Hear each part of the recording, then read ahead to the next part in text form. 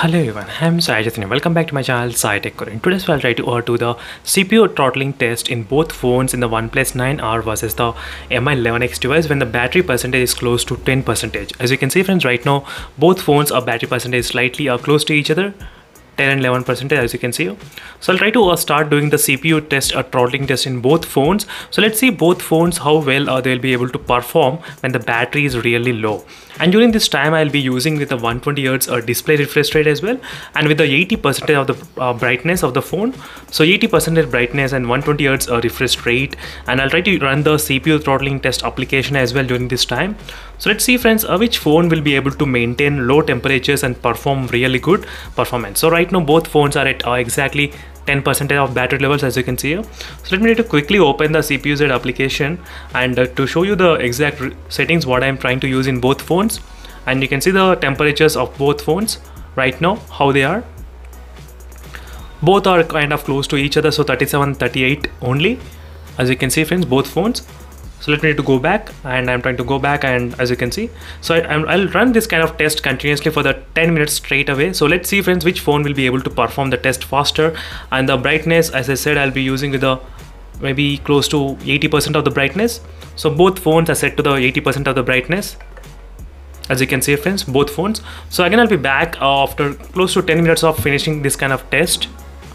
The only main idea of doing this kind of video is that not seeing the how much battery will be drained, but how much performance will be decreased. So that is what main motive of this complete video is. So we'll get to know the performance difference as well between both phones, how much how they are performing when the battery percentage is less.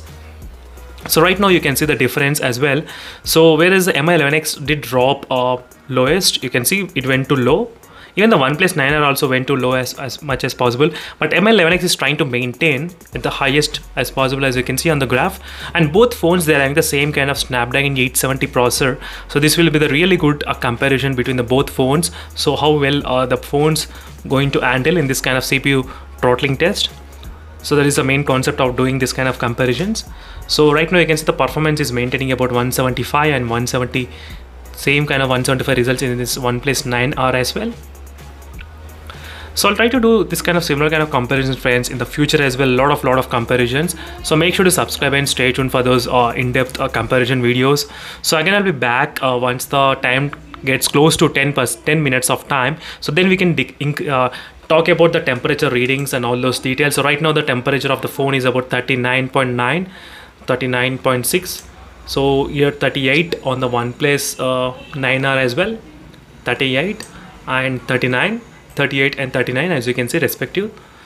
So right now the performance decrease in the Mi11X device, so directly to the 80% it went dropped and it's not increasing right now. And whereas in the OnePlus 9R it's still above 80% even after 2 minutes of doing this test continuously. You can clearly see here. So how the both phones are performing. And both phones, the models I'm having is about 8GB RAM variant and 128GB variant. So both are kind of same kind of versions, same process. So this is what happens in this Mi11X. So after I think 2 minutes of time, the performance will decrease to the 80%. In the OnePlus 9R, it's still above 90% only. Sometimes even it's getting close to 100%, but not 100%. So again, I'll be back after a couple of minutes when the graph gets close to 10 minutes of time. As you can see friends, after exactly close to 10 minutes of continuously using the CPU throttling test, you can see the Mi11X device. So it is the Mi11X device with the same Snapdragon processor with the same kind of 8GB amount of RAM. It decreased up to 60%. As you can see, 60%. Whereas the OnePlus 9R, surprisingly, as you can see, it's still staying around above 90% only friends, even after 10 minutes of doing this kind of testing. So right now it's been exactly 10 minutes as you can see here. So it's been exactly 10 minutes of testing, but still it was above 90%. And these are the final results score. As you can see, the minimum and average and everything was completely green. So maximum, average and the minimum, you can see the minimum it went up to 116 as well. You can clearly see friends in this Mi11X device.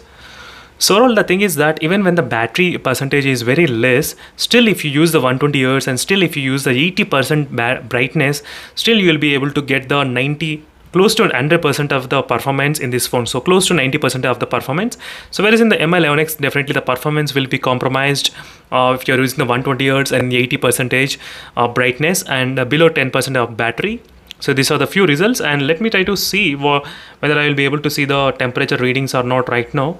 So right now temperature readings between both phones 41 as you can see, 40 degrees, so both are kind of same to each other, so there is nothing much difference temperature, 38 and 39. So as always, the 1 degree is slightly higher in this Mi11X device. So this is a quick comparison, friends, and for more videos make sure to subscribe and stay tuned. So this is a in this test we'll got to know which phone has what kind of potential in it.